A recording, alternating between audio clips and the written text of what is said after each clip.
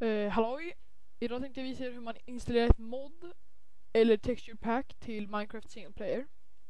Och det första ni ska göra är att antingen gå ner till min description och klicka på någon av download-linkerna eller hemsidlänken, eller så googlar ni bara på det. Och det ni ska googla på är Docus RPG Pack. Då får ni upp den här sidan som är så här som jag varit inne på högst upp. Gå in på den. Scrolla ner lite. Där ser ni två länkar. Det är nedladdningslänkar. Det är en som är med blommor och utan blommor. Jag tar den med blommor. Det är min favorit. Så öppna upp med WinRAR. Låt den vara ett tag. Öppna upp Minecraft. Sen så tar ni options. Och sen tar ni den här. Den visar vart din .minecraft-fil är lokaliserad, så klicka på den. Sen se till så att ni stänger av Minecraft, för annars kommer inte modet funka.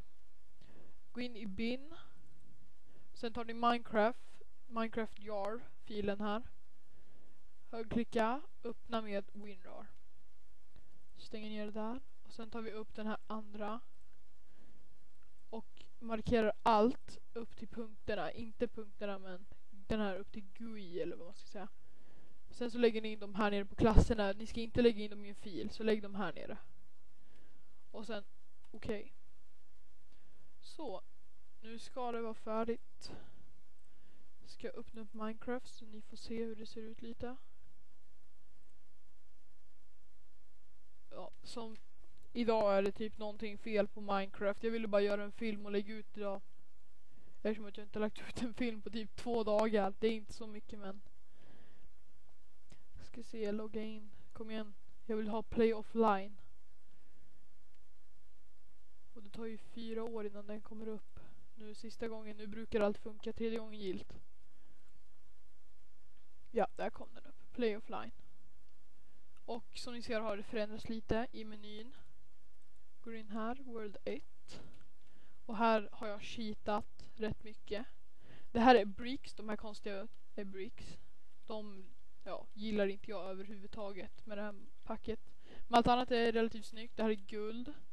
Här har vi lite dirt, sand, träden, blommor i träden. Sen har vi en båt, iron doors, mera dirt. Och det som är så himla coolt med de här bricksen, man kan använda dem som x-ray så man kan se ner till typ lava och skit. Ni ser lite lava där nere. Hoppas ni gillar den här filmen. Och hoppas den